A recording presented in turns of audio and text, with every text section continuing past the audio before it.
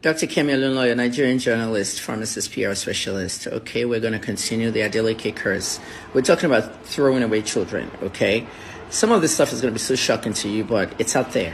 I put these things online in 2018, 2019, but the whole notion was, don't even listen to that woman. She's crazy. She's mentally unstable. Don't even believe her. It's the same thing in November of 2019 when I told you guys that Kiki Morty did not enter that cold room in the BBC Sex for Grades, and he said, no, she's just jealous. Kemi, you're jealous. She's a better journalist. Well, 3 years later, you see how they were fighting over it? Okay, and all of them.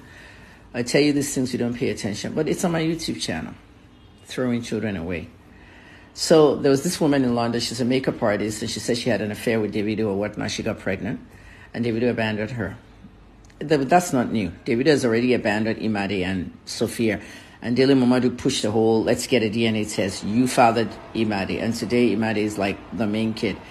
All right. So are we doing this again now? So this makeup artist, Larissa, she had a very famous celebrity friend. A very big one in Nigeria, music artist.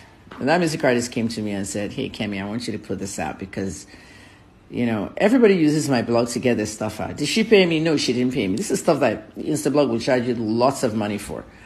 But I put the story out there as a credible story, okay, that there's a baby mama in London expecting a child for Davido. You guys remember now, 2019 when I moved to Lagos at that time. And, of course, the same mentality, this woman is unstable. When I put that story out, Just Lover carried it after me. And at the end of the day, I had put the story out. I didn't put pictures out. Just Lover and I put pictures of Larissa pregnant. Sometimes during that pregnancy, okay, during the pandemic, she went into labor. She couldn't get to the hospital. We're not allowed to go out in the pandemic. And the baby ended up being delivered in the house by someone in the girl's family. That celebrity came to me and told me this, and another bunch of stuff came out.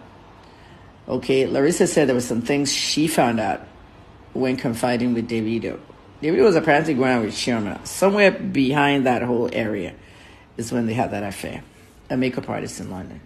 And she said Davido confided in some things with her. And that information came to me. That Chioma had 3 separate abortions. She tried to conceive for Davido. Each time she conceived a girl, ultrasound. It's a girl. No, she don't want a girl. She wants a boy for Davido. She got rid of 3 fetuses, female. She wanted a boy, and she finally got pregnant with a boy. And remember that year I was the one that announced that Chioma is pregnant when they said she wasn't pregnant. I said, not only she's pregnant, she's expecting a boy. And at the end of the day, put 2 and 2 together. I knew this job very well. She threw away 3 girls. Now her only boy, gone.